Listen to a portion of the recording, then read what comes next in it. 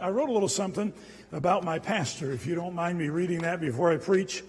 My pastor changed the pulpit, and he painted over oak.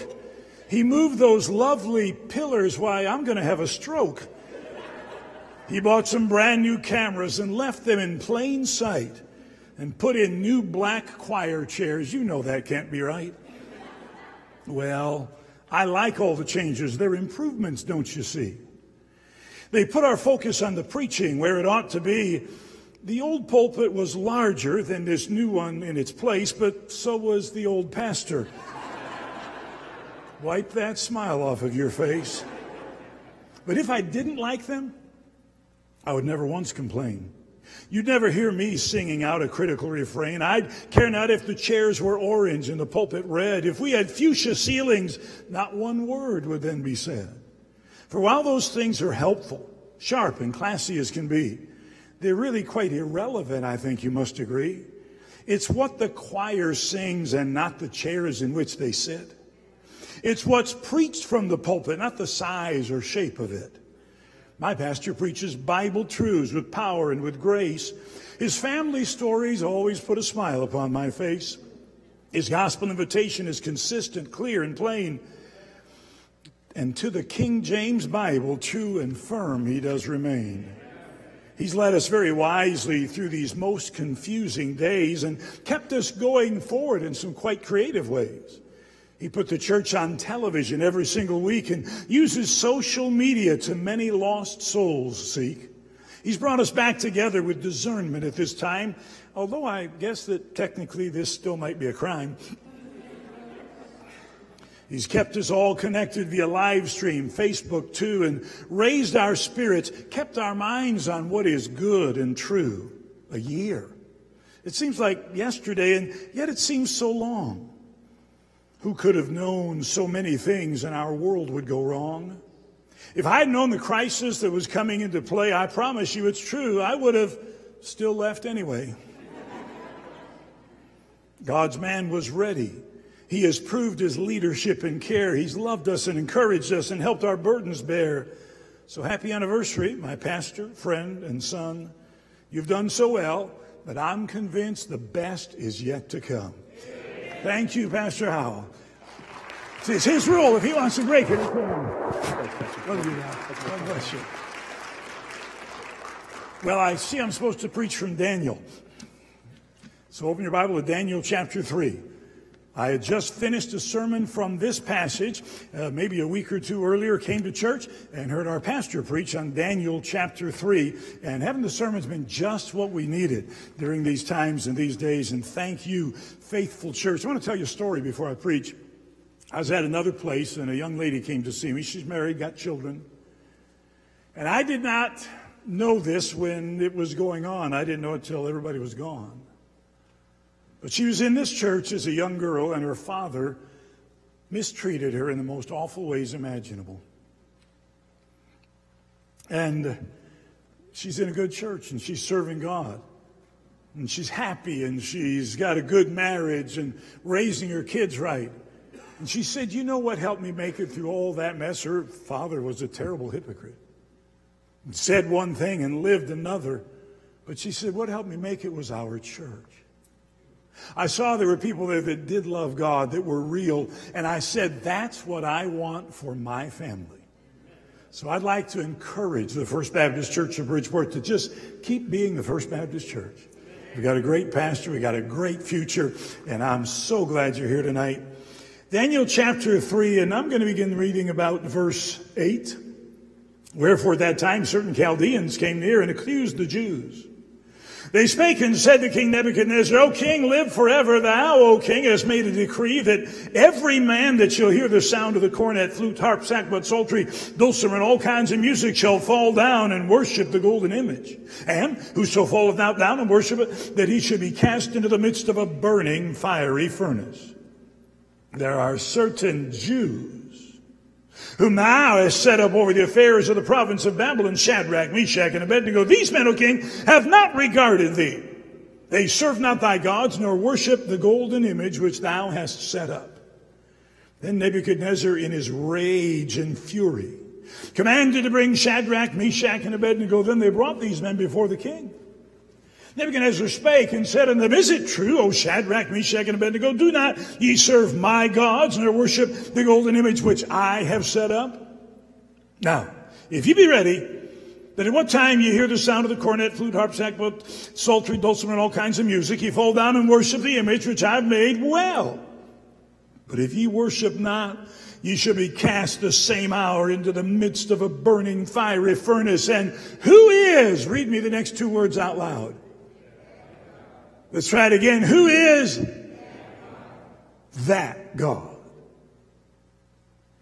The generation of people who disagreed with him politically never referred to President Franklin Delano Roosevelt by name. They just called him that man in the White House. Our president referred to our governor as that woman in Michigan. It's not a kind expression. It's not a respectful reference. Who is that God that shall deliver you out of my hands? Shadrach, Meshach, and Abednego answered and said to the king, O Nebuchadnezzar, we are not careful to answer thee in this matter. If it be so, read me the next two words. Our God. Who is that God? That God is, everybody say it with me, that God is our God. That God is our God.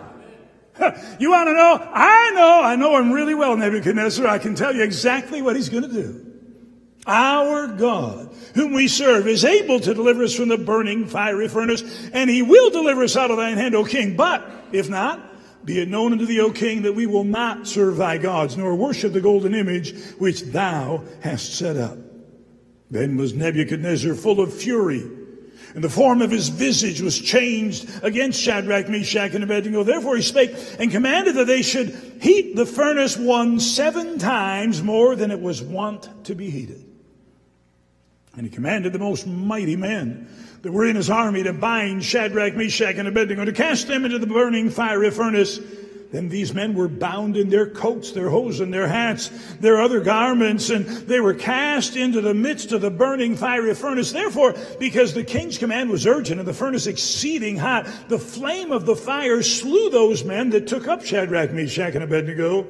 And these 3 men, Shadrach, Meshach, and Abednego, fell down, bound into the midst of the burning fiery furnace.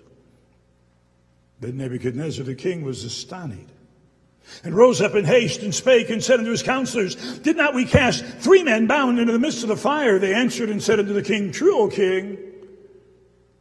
He answered and said, Lo, I see 4 men loose, walking in the midst of the fire, and they have no hurt, and the form of the 4th is like the Son of God.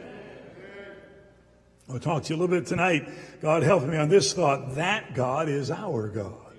Lord, would you bind the devil and his demons and keep them from interfering with the work you want to do, and help our hearts to be open and attentive to all you have for us. Help me to say only that which would please you. And Lord, I want to rely entirely on your power and strength. So give me that which I do not have and could never have without you. Draw us to yourself. Bless the preaching, bless the invitation. Continue to bless this wonderful church. Thank you for our pastor. Thank you for his wise and careful leadership and his vision. Even in a time of people thinking you have to shut down, he's taken us forward. So grateful. Bless this time. In Jesus' name we ask, amen. Nebuchadnezzar knew something of the God of the Jews. He knew that he could give the answer to a dream he had that none of his counselors could give. He called him a revealer of secrets and a king of kings and a God of gods. He knew there was something special about him. But there was one person at least that Nebuchadnezzar regarded far more highly than he regarded the God of the Jews, and that was himself. Nebuchadnezzar was back from a great victory over the Israeli army and over the Syrian army, and he comes back and his soldiers are victorious, his treasuries are prosperous, his people are obsequious, and Nebuchadnezzar liked it that way. He loved to use fear and intimidation to rule. You read through the book of Daniel and he's always telling people, if you don't do what I say, I'm going to cut you in pieces and make your house a dunghill. I hate it when that happens. Of course, after you're cut in pieces, it doesn't much matter what they do to your house. Yeah. Nebuchadnezzar, feeling his oats, feeling supreme in his power, puts up a great image 90 feet high in the plain of Dura. He makes everybody come, all the princes and all the lords and all the leaders and all of the people had to gather around. And he said, I'm going to have this music play. And when the music plays, everybody bow down to the image that I have prepared. That's his demand.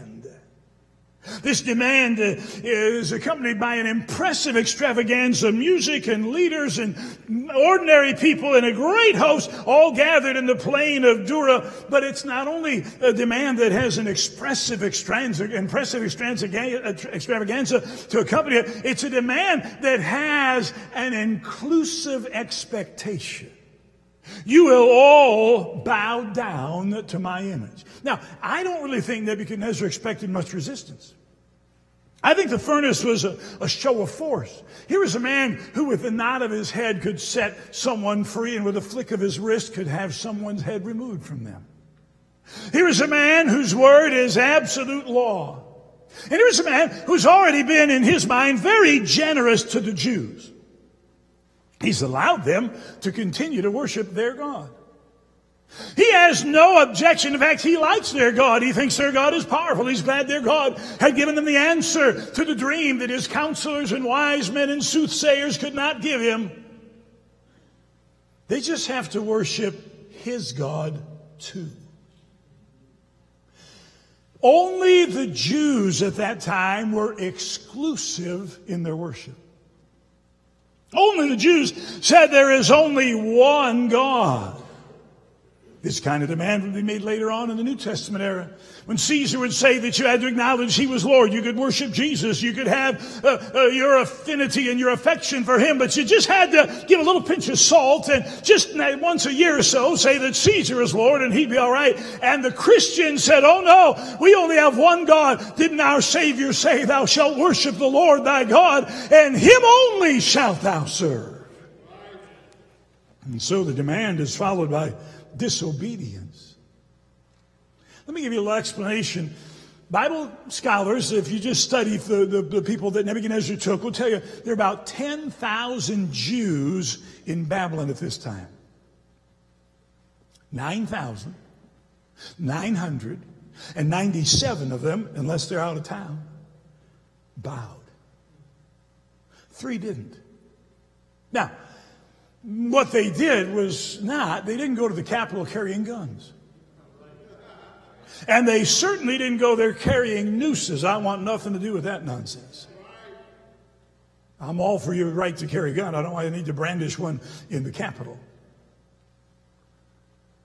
But they didn't have a banner.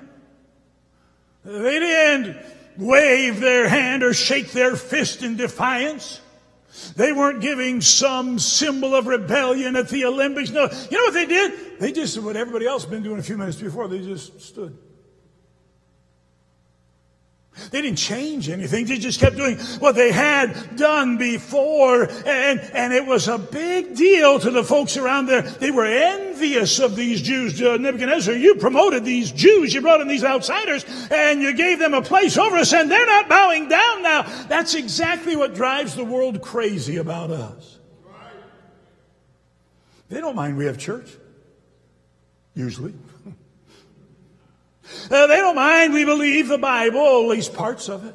They don't mind that we pray, and they don't mind that we sing our songs. And they're not even all that upset that we leave a gospel tract on the table after we order a meal at the restaurant, or at least to give it to the lady at the drive-thru. As long as we worship their God, too. So Hillary Clinton said when it comes to abortion, religious beliefs will have to change. Our governor, at her first State of the State address, I was as close to her, closer than I am to Pastor Howell right now, and I heard her say it. She said we're going to have equal rights in hiring and employment for the LGBTQ community, and then she said these words very clearly, very plainly, and very pointedly, no exceptions. You know what that meant? The Republicans weren't all excited about amending the civil rights law to include gender, transgender issues, and those kinds of things. sexual orientation. But they said, we'll do it, but you have to put an exception in for religious organizations. You have to make it so that those who it's against their conscience hire people who practice certain behaviors don't have to do it. And our governor said, no exceptions. You can have your God. You better worship my God too. Pete Buttigieg, running for president, said that no religious organization that refused to hire homosexuals should be given a tax exemption. No, don't you dare fail to bow the knee to our God. What we say, what we think, what we believe, you must acknowledge is correct. Their disobedience is followed by defiance on the part of the king. Though they're quite respectful and they just keep standing when everybody else sits down. By the way, you're going to get in trouble sometimes if you don't bow down when everybody else does. Nobody noticed Shadrach and Meshach and Abednego until everybody else bowed down. And the king is angry. It's personal. The Bible says he responds in rage and fury. He's totally upset. He's taking it personally, and it's prideful. He said, you're not worshiping the image I have set up.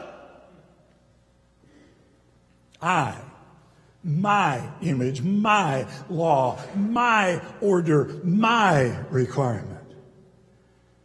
But it was a little bit problematic. Nothing happened when Nebuchadnezzar put his image out there. No intervention by God when he brings out all that music and he tells everybody to bow down to his image. But now Nebuchadnezzar makes it a contest between him and God. Who is that God that'll deliver you out of the furnace if you don't bow down to the image that I have set up? I can see the sneer on his lips. I note the set of his countenance. I hear the scorn in his voice as he said, look, there's the furnace. There's my soldiers. Here's my kingdom. I'm the most powerful man in the world. You tell me, who is that God that's going to get you out of this fix? I think the world, a lot of them love to see the church in trouble. And I think God loves to see the world, love to see the church in trouble, and then loves to deliver his people. And so the three Hebrew children respond with a declaration. It's a declaration of faith. They say, our God, whom we serve, is able to deliver us. You see, Mr. King, you know a little bit about our God, but you don't know all about him. Oh, you know that he can reveal the answer to a dream. He can make a secret known. You know that, but there's a lot of things you don't know about our God. You see, our God made the whole Red Sea part so that the Israeli children could walk across, and then when Pharaoh's armies followed with their chariots, he made it come back together and drown them all in the middle of the Red Sea. That's what our God can do. Our God is the God that created everything out of nothing. Our God is the God that led 1.2 million adult Jews across the wilderness for 40 years and always fed them and kept their clothing from wearing out. Our God is the God who holds the world in order and sustains it by his own power. You know something about our God, but you don't really know our God. I think we should say to our secular, scornful of faith society, I think we should say to the LGBTQ community that demands we acknowledge that what they do is right and proper. I think we should say to an increasingly delusional media and to a bunch of self-important politicians, and I think we should say to all who think they are large and in charge and in control, bring it on. You don't know our God. Faith. Our God, whom we serve, is able to deliver us. Wait a minute. Their declaration to the king was not only one of faith, it was one of fortitude. The next three words out of their mouth were, but if not. See, our God is God. You know what that means? It means he can do anything he wants. Our God sitteth in the heavens. He hath done whatsoever he pleased. Yeah. And sometimes God does miraculous things to deliver his children, who through faith, the Bible says, subdued kingdoms and wrought righteousness and quenched the violence of the sword and stopped the mouths of lions, and women received their dead back to life again, and out of weakness were made strong. Man, I like that part of Hebrews 11. I'm in that crowd. I'm in the faith crowd. And then it says, and others. Others were torn in sunder, sawn in sunder. Others wandered about naked and destitute, clothed in animal skins, of whom the world was not worthy. And then it says this, these all died in faith. You see, Shadrach, Meshach, and Abednego weren't putting God in a box. They weren't telling God what he had to do in order to be God. They just said, our God is able. We kind of hope he does. But if it's his will for us to perish in the flame, we're still not going to bow down. But we think he'll deliver us, and we're excited about that. But either way, our God is God, and we're going to follow him, good or bad. And then we find a deliverance. Nebuchadnezzar is a typical government official in this regard. He makes the fire 7 times hotter than it already is. It's already hot enough to kill anybody. Did you know it doesn't matter when you're killed if you're killed with 1 bullet or 20 bullets? It doesn't matter if the furnace is hot enough to kill you instantly or 7 times hot enough to kill you instantly. You're just equally dead. Then he said, make it 7 times hotter. They make it so hot that he gets the strongest soldiers, and they go to throw in the 3 Hebrew children. They tie them up tight and leave all their clothing on, and they throw them and they fall down into the furnace. They don't go on their feet. They're down. And the king looks out and he said, wait a minute. And he gets his counselors and said, now didn't we take 3 men and tie them up and throw them in the furnace? Yes, sir. How come I see 4 men? And they're loose. And they're walking around. The fiery furnace gave them freedom. It burned not their hair and not their clothing and not their shoes, but it burned the things that bound them. Can I tell you, the world can try to stop the church of Jesus Christ. The world can try to stop the gospel of Jesus Christ, but no persecution can stop the gospel. You sometimes just set us free. The church in China had 3 or 4 million believers when the communists took over and the previous regime of Chiang Kai-shek was overthrown. And now under that godless, oppressive, harsh regime, there are not 3 or 4 million. There are 80 to 90 million believers. And I'm told that soon there'll be more Christians by number, not by percentage, but by number in the land of China than any other country on the face of this earth. Go ahead, tie us up. God can loose us. But he not only gave them freedom, in his deliverance, he gave them fellowship. The form of the 4th is like the Son of God. Our God is great and high and lifted up and worthy of our worship, but our God is real and personal and close and dwells within us. And he doesn't just say, I'll send my angel to take you out of the fiery furnace. He said, I'm going to come down and fellowship with you myself. And anybody who's been through a trial and tried to be faithful will tell you that some of the greatest fellowship and some of the greatest encouragement and some of the greatest communion they have with God has been in the time of the trial. We have not an high priest who cannot be tempted, touched with the feelings of our infirmities, but is in all point tempted like as we are, and yet without sin. We have a sympathetic Savior, and he never leaves us or forsakes us. And then a part of their deliverance, he gave them favor. They were promoted. The king said, you trusted your God. And you yielded your bodies to him. And because of that, you've changed my word. And I'm making a new decree. You got to worship the God of the Jews, or I'll cut you in pieces and make your house a dunghill. He was convinced of God. I don't think he was converted yet. He still had some pagan tendencies. Who is that God? Yeah. Who is that God? That God is Who is that God the LGBTQ crowd says that is going to keep you from hiring us? And we don't care if it violates your conscience or your book. Who is that God that is going to be able to keep the gospel going out during a pandemic and a virus? Who is that God that will provide for you? Who is that God that is more powerful than the king? Who is more God that will protect you in the fire? Who is that God that will be present in your time of trial? Who is that God that will promote you when it's all over? That God is our God.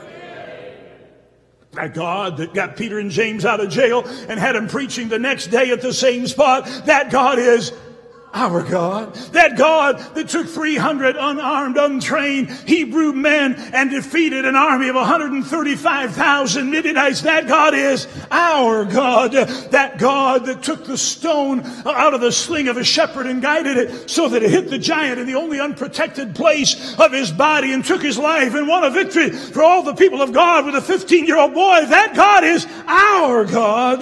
That God that killed 185,000 Syrian soldiers in their sleep and had the enemy routed without his people having to unsheath a sword or hurl a spear. That God is our God. John G. Patton arrived in the New Hebrides Islands in November of 1858. Everybody there was a cannibal. Nobody there was a Christian. Other missionaries had gone and failed and had met with some very unhappy circumstances and ends. A man named Dixon said to the young John G. Patton, "Son, don't you dare go there. You'll be eaten by cannibals." Mr. Dixon was older, a good man, a godly man. Mr. Patton said, "Sir, at your advanced age, your body will soon be eaten by worms. And it makes no difference to me whether mine is eaten by cannibals or worms. My resurrection body will be just as fair as yours." He went. Got there in November, February 12th. He had a son born. 19 days later, his wife died. And 17 days after that, the son died. And John G. Patton had to sleep on the graves of first his wife and then his wife and son so the cannibals wouldn't dig up the bodies and eat them. His book is on the internet. I recommend it to you. It's an old book, great book. John G. Patton faced all kinds of difficulties and trials and problems in his time there, but he always trusted God and he always persevered. One time he was delivered just to the last moment as a ship that he'd been hoping to come and hadn't come came just when he needed it. One night, an angry chieftain with a group of his followers surrounded Patton's little hut where he lived, and Patton was sure they were going to come and overpower him and kill him and eat him. And he prayed. And they never came in. About a year later, that chief had gotten saved, and Patton said, "Chief, why didn't you come and attack me that night? You had everybody ready. I was all alone." He said, "Are you kidding me? There were 100 soldiers with sharp swords standing all around your hut. The angel of the Lord encampeth round about them that fear him and delivereth him." And that God is our God. John G. Patton lived to see the entire island of Aniwa, one of the New Hebrides Islands, converted to Christianity, and almost everybody in those islands become a follower of Jesus Christ. And it is said that when John G. Patton came to the New Hebrides Islands, there was not a single Christian. They were all cannibals. And when his life was over and his ministry ended, there was not a single cannibal. They were all Christians. Charles Darwin, the author of the book Origin of Species, the father of evolution, took a journey on his ship, the Beagle, and when he was writing the book, and he came to the New Hebrides Islands, and Charles Darwin, I'm told, said this: "I do not believe in God. But if I were to believe in God, it would be because of what I've seen at the New Hebrides Islands and the work and ministry of John G. Patton, and that God is our God." Maybe we don't need to be too upset about what the government does. Maybe we don't need to worry too much. We just got to get up every day and serve our God. Maybe we don't need to worry if we're a little short on finances, because he does have all the riches of the universe at his disposal. Maybe we could find grace to be nice to people we're quarantined with, if that God is our God. Who is that God, the sovereign, scoffed in anger, scorn, and rage, that can remove you from the fire, your pain and hurt assuage? Who is that God that can deliver 3 unbowing men, release their bonds, protect from burning, set them free again? Your God reveals my dreams and makes you strong and wise, it's true. But I'm the king, and there are things I know your God can't do. My furnace burns at 7 times its necessary heat. No God can save you from its flame or my decreed defeat. Who is that God, you ask, O king, a sneer upon your face? Your anger poured on all who your command do not embrace. Who is that God, you ask, your face contorted by your rage? Why, I'm the greatest man on earth, the ruler of my age. I've conquered kingdoms, built great cities, ruled my world, and now you all must worship as I bid you. To my image bow. What God exceeds my might and power? Name him if you will, but when it's over, you'll be dead, and I'll be sovereign still. The answer from God's children came without a second thought. No agonizing worries of the flame so fierce and hot. No pleading, no negotiating, no remorse or tear. The answer to your question is our God. We love and fear. Our God is able, powerful, and sovereign over all. He'll help us. He'll deliver us as on his name we call. Your furnace so consuming, your image oh so high, are nothing to the King of Kings who hears our every cry. That God is our God, and you'll see just what our God can do. He'll help us. He'll deliver us. He'll always see us through. That God is our God, and he's the only God, you see. He promises his children perfect peace and victory. So in the fire, 3 Hebrew children clothed and bound were thrown. The power of the potentate would soon to all be known. The king in smug self-confidence would sit and watch them burn, and all the earth to him would then in fear and reverence turn. The flames so hot the keepers died while casting in the 3, yet not a hair was singed. They were as safe as they could be. Their clothing unaffected, no alarm and no despond. The only thing that burned on those 3 children was their bond. But wait, the king's advisors have a startling report. They strain to see with whom those unbound men do now consort. There are 4 men, the king declares, who in the furnace trod, and that 4th man, he looks exactly like the Son of God. Their bodies were protected. Neither thread nor hair was singed. They never ran. They showed no fear. They never even twinged. But better than deliverance from fury, heat, and flame, the fact that God, who rescued them, within their presence came. So when the critics mock our faith and freedoms try to take, remember, they're repeating that vain potentate's mistake. Another petty tyrant with another brash decree. Another prideful ruler saying we must bend the knee. Another unbeliever thinking they are in control. Another who would bind our bodies and command our soul. Another one who dares to challenge our great deity. Another who demands that subject to them we must be. It's just another chance for God's protection to be shown. Another opportunity to make his power known. Another illustration of deliverance and love bestowed upon his children by our gracious God above. That God is our God. He created and controls the world and laughs when petty challenges by men at him are hurled. He sits up in the heavens doing all he does desire, and comes to help his children and walk with them through the fire. So let the heathen thunder, let them threaten to destroy, and let them every power in this world try to employ. But hold this truth fast in your heart as you walk on earth's sod. That God who can deliver us has always been our God. That God is our God. Father in heaven, help us to love you and trust you. Help us to be willing, like the 3 Hebrew children, to be consumed by the fire if that would please you. But to believe that it is nothing for you to deliver us from the most difficult circumstance we could imagine.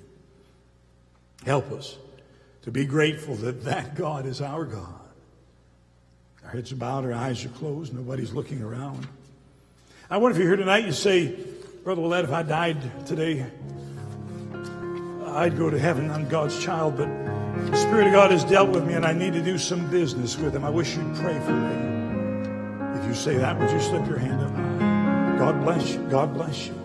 God bless you. I'm God's child and I do business with him. I've been worrying. I've been fretting. I've been complaining. I've been getting upset at human beings and not trusting in the God of gods. Shadrach, Meshach, and Abednego, they never got mad at the king.